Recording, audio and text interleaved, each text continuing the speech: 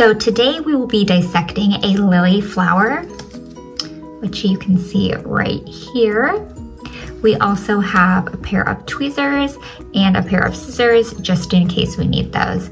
So we're gonna start off by looking at the leaf on the flower right here, which grows laterally and is manufactured through photosynthesis. So now onto the larger structure, which is this right here. We will look at the sepal. Now, the sepal on a lot of flowers is typically green colored. However, on a lily, they look very similar to the petals.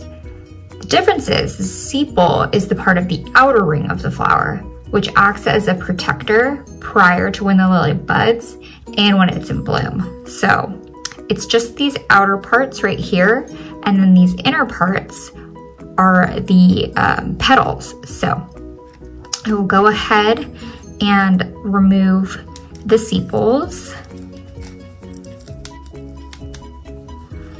So you can see, I'm just gonna put them right there.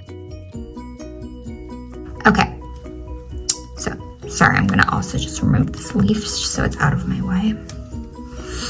So now we are left with the petals, which again, bear a striking similarity to the sepal. And in fact, the petals use their visual elements to attract insects for pollination. So, as you can see, they are very similar. However, these are the inner part, and you can kind of see the difference between the two. It's very hard to tell, especially on camera. But anyway, so I'm gonna remove the petals.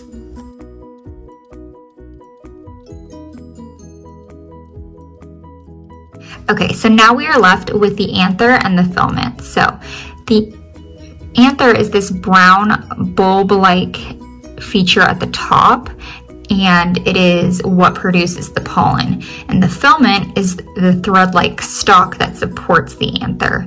So I'm gonna go ahead and just remove all of those. Okay, once all of those have been removed, we are left with the pistil, which is the female reproductive part of the lily. At the top of the pistil, we have the stigma, which is this tiny little sticky bulb right here. And it is what receives pollen and where the fertilization process begins.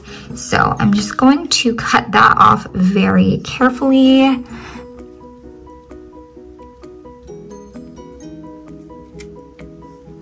And it is sticky, so I'm just gonna take my tweezers just to grab it and set it aside. Okay.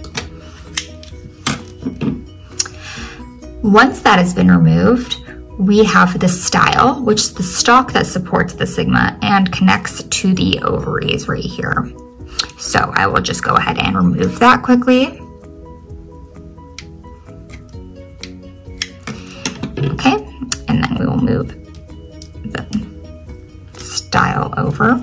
And then we are left with the ovary, which houses the egg cells, and it's where seeds are produced. So you can see, and I will just cut that off with the little stalk part right here.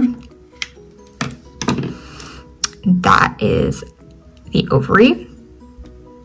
So as a little review here, I just want to show that we have the sepal,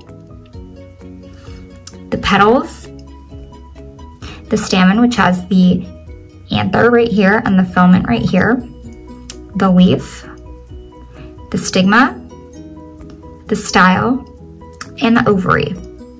And that is the anatomy of a lily flower.